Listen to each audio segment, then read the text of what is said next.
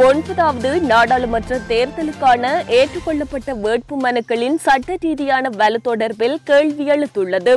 இதன் காரணமாக ஜூன் மாதம் 20ஆம் தேதி பெரும்பாலும் தேர்தல் நடக்காது என்று தெரிவிக்கப்படுகின்றது. தேர்தல்கள் ஆணைக்குழுவினருக்கும் அரசியல் கட்சிகளின் செயலர்களுக்கும் இடையில் தேர்தல்கள் செயலகத்தில் இன்று காலை கலந்துரையாடல் இடம்பெற்றது. இந்த கலந்துரையாடலில் பல்வேறு விடயங்கள் ஆராயப்பட்டன. இப்போது நாடாளுமன்ற தேர்தல் நடத்த வேண்டாம் என்று இன்றைய கூட்டத்தில் கலந்து கொண்ட கட்சி தலைவர்கள் வலியுறுத்தினர். ஸ்ரீலங்கா பொதுமக்கள் முன்னணி மற்றும் வாசுதேவ நாணயக்கார தலைமையிலான கட்சி ஆகிய மாத்திரமே தேர்தல் பிற்போடப்படுவதை எதிர்த்தனர். திகதி அறிவிக்கப்படாமல் தேர்தல் ஒத்திவைக்கப்பட வேண்டும் என்று ஏனைய கட்சிகள் வலியுறுத்தின. மேலும் நாளை மறுதினம் 4ஆம் தேதி வேட்பாளர்களுக்கான விருப்பு இலக்கங்கள் வழங்கப்படும் என்று முன்னர் அறிவிக்கப்பட்டிருந்தாலும் தற்போது அது வழங்கப்படாது என்று தேர்தல் ஆணைக்குழு தவிசாளர் அறிவித்தார். குடத்தனியில் பொதுமக்கள் மீது போலீசாரால் நடத்தப்பட்ட தாக்குதலில் பாதிக்கப்பட்ட மக்களுக்கான சட்ட உதவிகளை வழங்குவதற்கு தயாராக உள்ளதாக சட்டத்தரணி வி. மணிவண்ணன் தெரிவித்தார். ஊரடங்கின் போது போலீசார் வீடு புகுந்து பெண்கள் மீது தாக்குதல் நடத்தியமை ஏற்றுக்கொள்ளப்பட முடியாத காட்டுமிராண்டித்தனமான செயல்.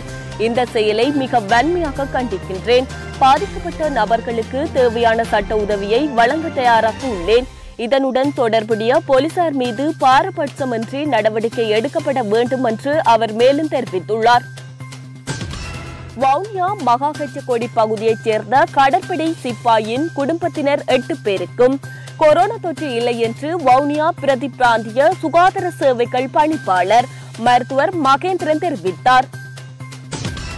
கேப்பாப்பிலவு விமானப்படை தனிமைப்படுத்த நிலையத்தில் திடீர் சுகவீனமுற்று நேற்று உயிரிழந்த வயோதிபர்கள் 2 கொரோனா வைரஸ் தொற்று இல்லை என்பது மருத்துவ பரிசோதனைகளில் தெரிய வந்துள்ளது என்று கொரோனா வைரஸ் தடுப்புக்கான தேசிய செயற்பாட்டு மையத்தின் தலைவரான ராணுவ தளபதி லெப்டினன்ட் சவேந்திர சில்வா தெரிவித்தார்.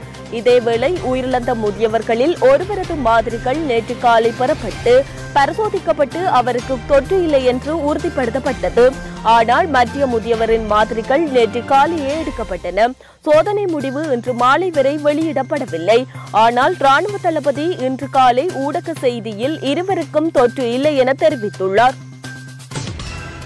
தற்போதுள்ள நிலைமை சீராவதற்கு 2 ஆண்டுகள் ஆகலாம் என்று கூறுகிறார்கள். ஆனால் நாடாளுமன்ற தேர்தலை இனி நடத்துவதானால் தேர்தல் சட்டங்களில் மாற்றம் செய்யப்பட வேண்டும். தற்போதுள்ள சட்ட ஏற்பாடுகளுக்கு அமைவாக தேர்தலை நடத்த முடியாது.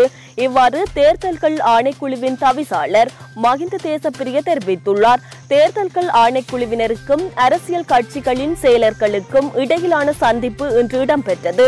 இந்த சந்திப்பிலேயே அவர் மேற்கண்டவாறு கூறினார். கொரோனா வைரஸ் தொற்றுக்குள்ளாக்கி கொழும்பு தேசிய தொற்றுநோய் தடுப்பு வைத்தியசாலையில் சிகிச்சை பெற்று குணமடைந்து வீடு திரும்பியிருந்த ஜாயில பகுதியைச் சேர்ந்த ஒருவருக்கு மீண்டும் கொரோனா வைரஸ் தொற்று ஏற்பட்டுள்ளது. இதனை சுகாதார சேவைகள் பணிப்பாளர் நாயகம் விசேட மருத்துவ நிபுணர் அனில் ஜெயசிங்க உறுதிப்படுத்தினார். தெற்காசிய நாடுகளில் உள்ள இலங்கை மாணவர்களை நாட்டுக்கு அழைத்து வரும் பணி நிறைவு பெற்றிருப்பதாக வெளிவிவகார அமைச்சு தெரிவித்துள்ளது.